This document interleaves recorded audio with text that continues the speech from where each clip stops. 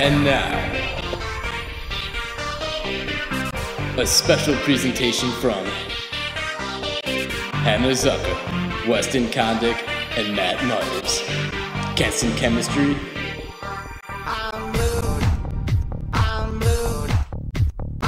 Goes blue.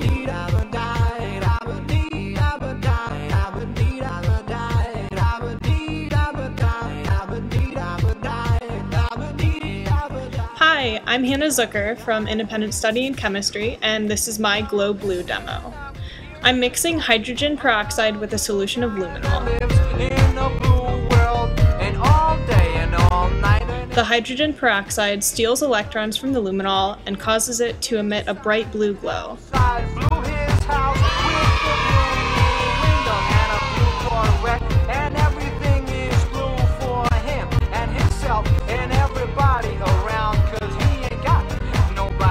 The presence of a catalyst like iron speeds up the reaction.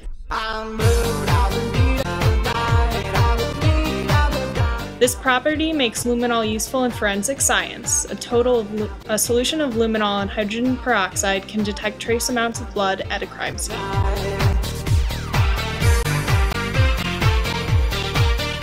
Hi, I'm Weston and I'm going to do my Kenston Go Blue demo.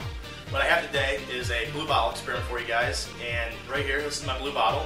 It's not too blue right now, but what's in here, it's not just water, even though it looks like water because it's clear.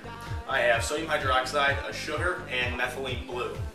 Now, when methylene blue is reacted with a hydrogen ion, it's a nice bright blue color. Well, right now, there's no hydrogen ions in solution, they're all in the air right here. Now, when I shake this bottle up, I get a nice bright blue color. Now right now the hydrogen ions are leaving the solution right now, and in a few seconds this will actually be clear. The hydrogen ions are produced from the gluconic acid that's produced from the sodium hydroxide and the sugar reacting. Now right here I have the exact same solution, just a day old. You can see the yellow color, and that's the gluconic acid that's decomposed. So when I shake the solution up again,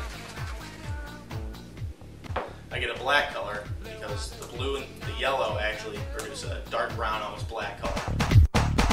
I have a girlfriend and she is so blue. Blue are the people here that walk around. Blue like my Corvette. That's my Kenston Blue Bottle experiment, and I hope you guys enjoy the rest of your staff meeting, I guess. So, thank you for watching.